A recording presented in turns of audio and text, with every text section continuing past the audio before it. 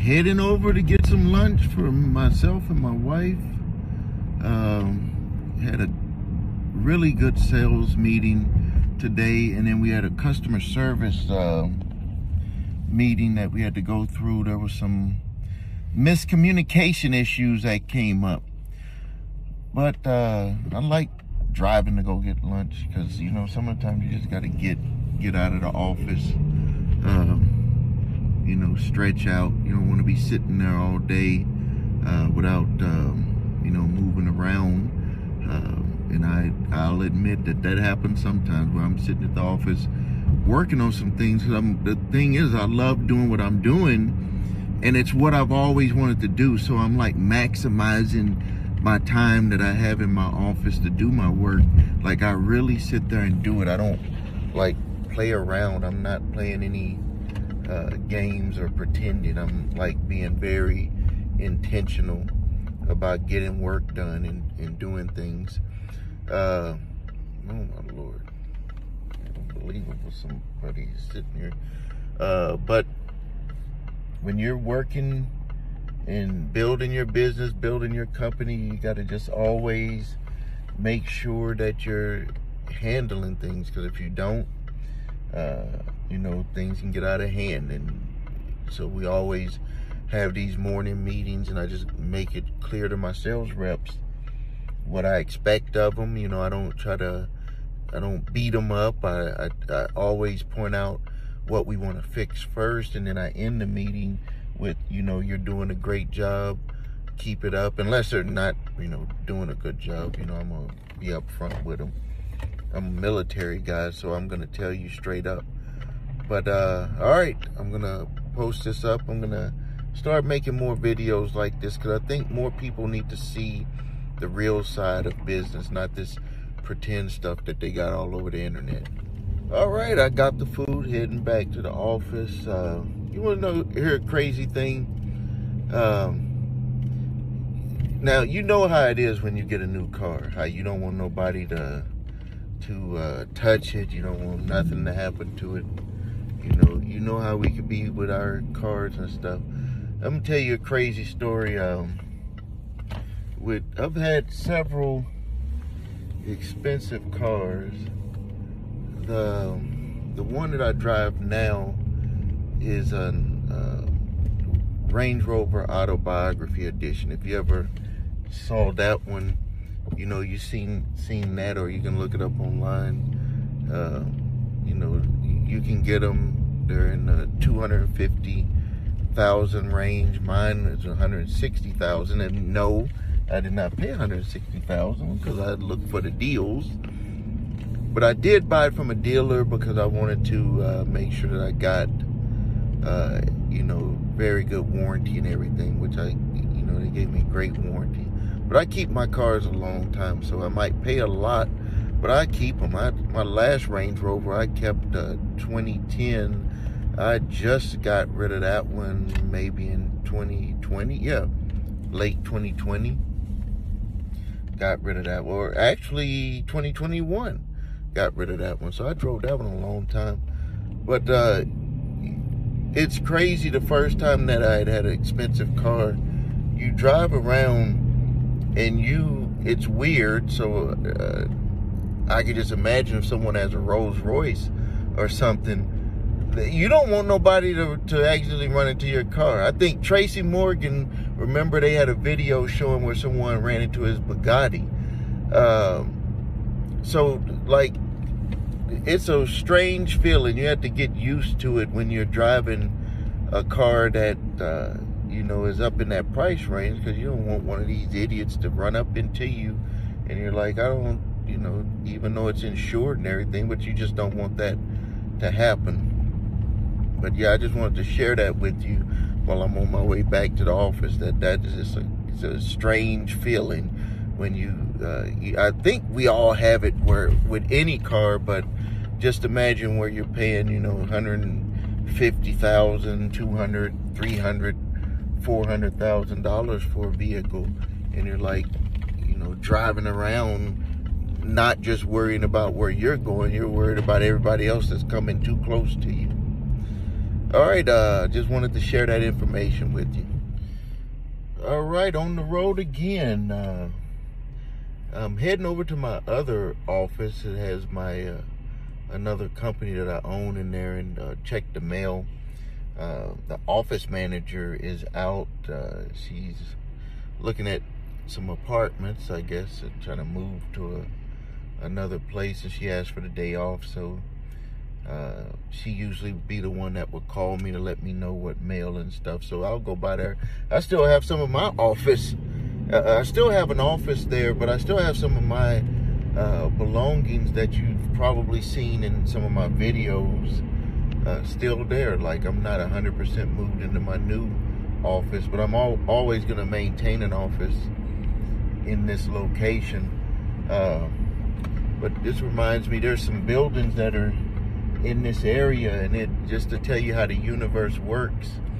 When my wife and I first got this building, I think we've owned it for about 8-9 years now. We were looking at the building across the street, and I think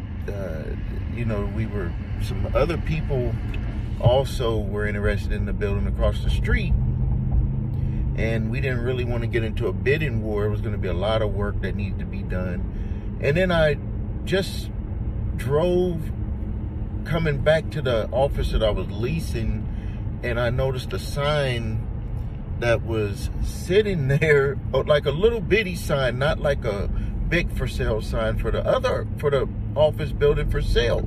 And it used to be a medical building, small medical office, and it said for sale. And I told my wife we should get that office, and we went over there, and it was like it was just for us. We were the only people that had ever bidded on it. We ended up getting an excellent price on it. I think at that time they wanted like around $100 and something thousand. We ended up getting the building, cutting a deal for $42,500. That was the price we paid cash. My wife is an excellent negotiator when it comes to these doing these buildings. I'm one of those snap judgment type people. I'll jump because I know what I can do with it, and I've been able to make us a lot of money with this building. And so either which way it would have worked out, it would have been beneficial, but we ended up getting in here with a good deal. We've had offers on this building $250,000 and up on this one. Turn off the alarm here.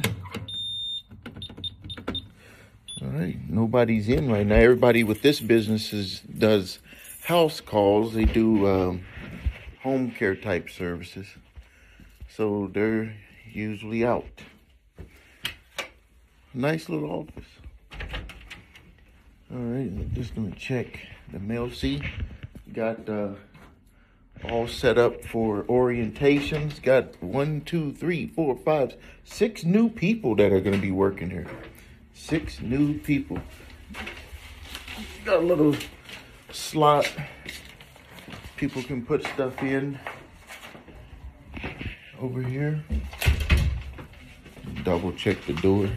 You know, when I first got this building, something that I did, first mistake was to leave without double checking this. We have 2 doors to come into the front, and I messed around and left that door open, and when someone tried to open it, the alarm went off, screaming crazy, scared them off. All right, check my mail. This is my other office here. You can see a lot of stuff. Still haven't moved all of the stuff out of here, but I'm gonna keep a lot of it in here. And there's no mail. There's no mail. So do I need to sign anything? I don't need to sign anything either. All right, well, I'm gonna head back over to the other office. I'm gonna have some good content coming up for everyone pretty soon. Well, we have good content anytime, but I just wanted to start doing this because there's a lot of fake fraudsters out there, people claiming that they can help business owners with leads, help business owners with advertising. They don't know what they're doing, but I think that the reason why it's hard for people to make a decision on who to work with is that they don't see people in action. And I think that seeing me in action, seeing that I'm a real business owner, that this is, you know, my business. Businesses are real. What I do is real. I help people. I can help you. So just stay tuned. We're going to have a lot of good stuff here. Thanks. All right, heading back. You want to know something crazy that happened over here, which I'm very proud of the city for cleaning it up. A car overheated and caught fire in front of that office building, my other, the smaller one here. And since we've moved from that building, there's been several different crazy incidents that have happened. The one that just happened on Friday, and then there was one that happened probably about 4 or 5 months ago, or during the summer. A car got hit and knocked into the building, but it didn't damage the building. It kind of slid down the building. I mean, it was crazy. Maybe I can upload some photos showing that. But crazy thing about getting our the second office, which is the one that used to be a bank. Used to be a Bank of America bank. And when I saw it, I knew that I wanted it. It had a lot of work to get done, and I'm not good on estimating on how much work stuff needs to be done on things. But the bank was for sale for about $675,000 for years. And then, people knew how much work was gonna have to go into it. Had the teller boxes, workstations in there, and they had the glass up in there, you know, because I guess because of the area, they had some issues. And but we ended up, again, my wife, negotiation master, negotiated and got the building for $201,000, and we had to put $150,000 just to get it to move in. And then obviously we bought a whole bunch of other things, the desk and boardroom, that the glass one that you see there, the table, stuff like that, and new desk for us. Just a lot of things, and but it's really worked out great. Building value now is over $1 million. The city actually called me and they said for the assessment, asked me if I was going to still use it as a bank, because if I was, it was going to be a double tax. But because it's not a bank, it's just regular office, the tax was going to be just regular. And I was thinking, oh man, it's going to be high. Is it going to charge me a lot? But it's actually, before I go in, and they said that I'll be able to go in there and ask that it gets adjusted. But even if it doesn't get adjusted, it was going to be something like $700 something a month, which I'm like, you know, that's way, I didn't say it, but that was a lot less than what I was expecting it to be.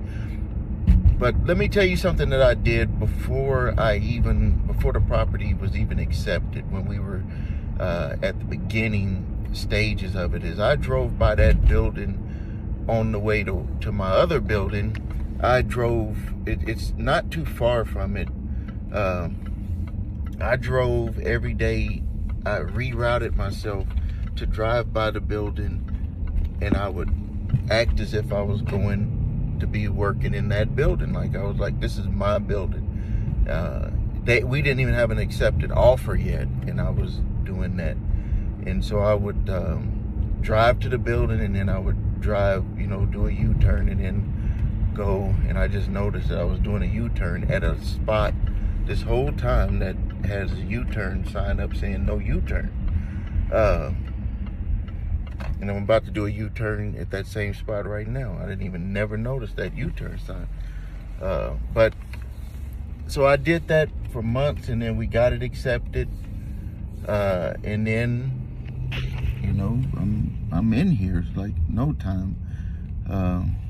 So if you put it in your mind, you will get things accomplished. You just got to get that vision in your mind. And one of the ways that I do it is just I write stuff down and I'll read it over and over, or read it, you know, every few days or something, and then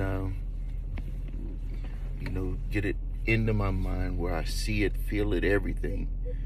And let me tell you my benefits. I have my own safe, my own restroom with 3 sinks. I don't know how one person uses 3 sinks. Huge parking lot, drive through. I could, you know, park under where if you were driving, do the drive through of the bank. I can actually park my cars or any car there, and if it's raining, and just come in. Huge, like 30 cars could fit here, if not even more. I can't have a time machine for 5 years. Some people still pull up thinking that it is a bank, and they ask for a time machine. And so at some point I will, well, after 5 years, I could put it there. So I got another 4.5 years before I could do that. So it's going to be a while. All right, I'm going to end the video here.